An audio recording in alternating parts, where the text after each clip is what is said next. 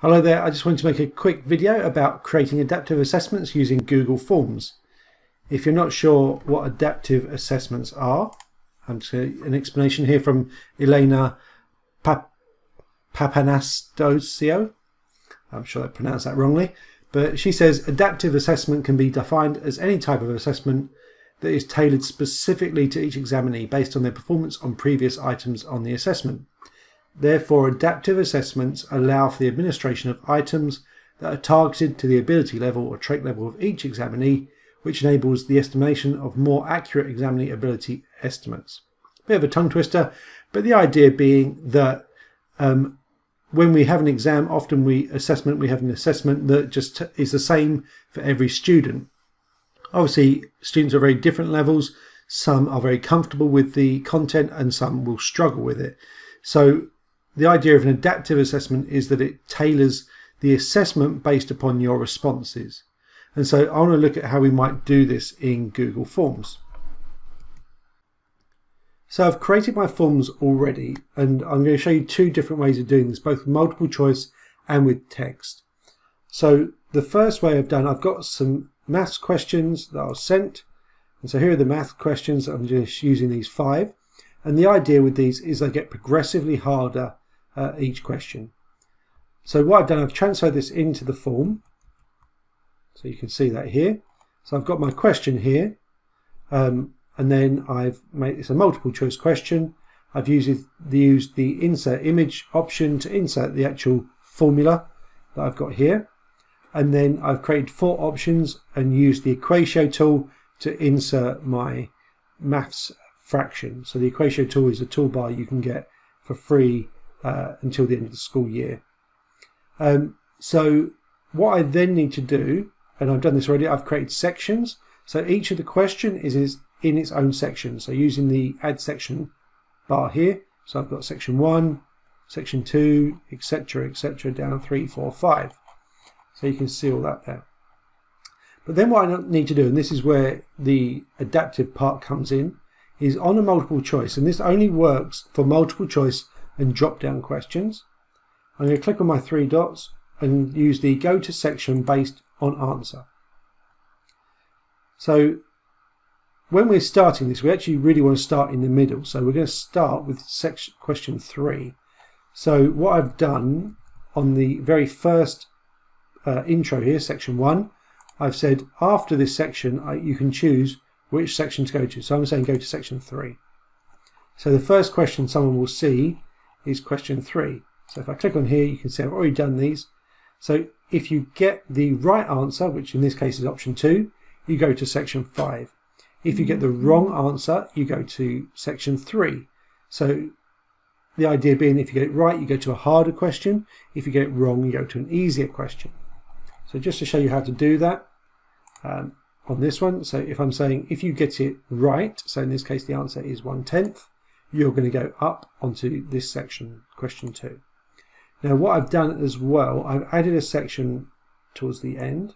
Doesn't really matter where you have them, but this is multiplying fractions review. So this is a video I've added in from YouTube. And so the idea being that if you get right to the easiest question and you get it wrong, you clearly need to get some extra instruction. So I've added a video, and the idea being that when you answer this, you then go back to the first question, the easiest question. So on this, here's my question 1. Here's my question 1. I'm saying if you get the question right, you're going to section 3, which is question 2. If you get it wrong, you're going to the multiplying fractions review. So I'll put that in here. So I've set all this up. I'm going to show you how it looks in the preview. So we go here, click next. Obviously you can change how this looks, add a bit more information, make it a bit more interesting. Click next. It's going to take me to question 3. So this is where we're starting. So I'm going to answer my question. Actually, I'll make sure I get it wrong. I think it's that one. So if I click wrong, then it takes me to question 2. So if I get this one wrong, it will take me to question 1. If I get this one wrong, it will take me to the video that I mentioned. So I can watch that and then click next. It's going to take me back to question 1. So now I know what I'm doing. I click 1/10, so that's correct. Question 2, I have to remind myself, so it's 3/20. Question 3, this is where I need to remind myself of the correct answers, 3/14.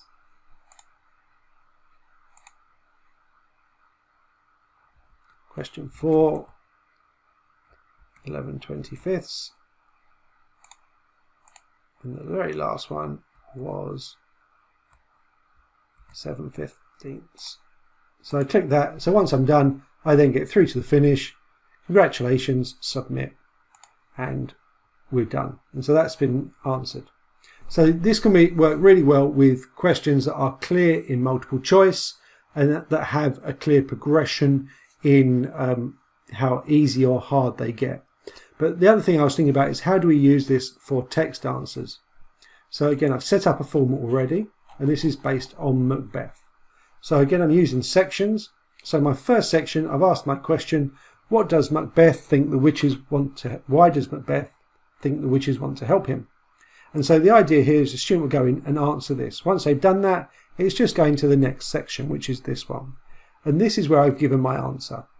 And so as a teacher, explaining the full answer. Then I'm asking the student a question. So this is requiring the student to be self-critical, self-analytical, and determine do they think they've answered the question correctly. They answer yes or no. And then again, I've turned on the go to section based on answer.